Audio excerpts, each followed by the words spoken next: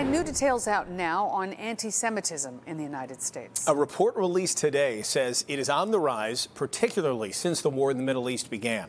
NBC5's Chella Wojciechowski breaks down what they found.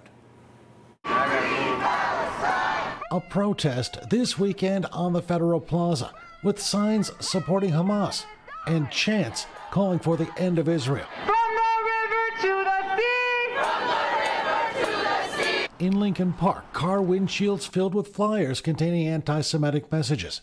Chicago Jews say they have seen a marked increase in anti-Semitic incidents in the wake of the Israel-Hamas conflict in Gaza. It's deeply, deeply concerning. David Goldenberg is the regional director of the Anti-Defamation League. So when we're standing here in downtown Chicago, literally half a block away from where there was a march with signage that celebrated violence against Jews and chants that called for the destruction of Israel, it's difficult not to be affected by it. The majority of American Jews say they feel more unsafe, according to a report released today by the American Jewish Committee. The most disturbing finding of this year is just the increases that we're seeing in American Jews who say they feel less secure, that the status of Jews in America is less secure than 1 year ago. Perhaps even more surprising, 1 in 4 American Jews say they have been the victim of an anti-Semitic act themselves. 46% of American Jews said that they had changed their behavior out of fear of anti-Semitism. And what the study finds nationwide, Goldenberg says,